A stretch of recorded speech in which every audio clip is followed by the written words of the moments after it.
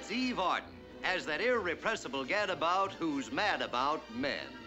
Our Miss Brooks. But this time, instead of pursuing her favorite subject, she's caught in the middle of a muddle, trying to decide between a husky biology teacher who has that urge to merge and a very magnetic newspaper magnate who also has an engagement ring in his voice. The last guest I had up here neglected to inform me that she had an extremely jealous boyfriend. First thing I knew, he was charging down on me like a wounded bull elephant. Ahoy there! Who is he? You heard him. It's him. Who's him? The wounded bull elephant. Hey, what are you gonna do here, ma'am? I teach English.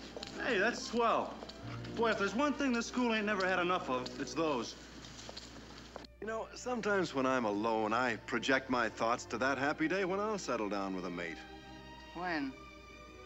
It's high time you started thinking about it yourself. I'm way ahead of you.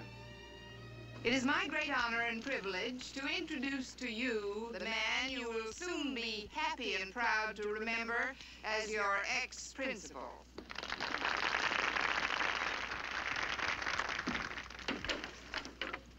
Ladies and gentlemen.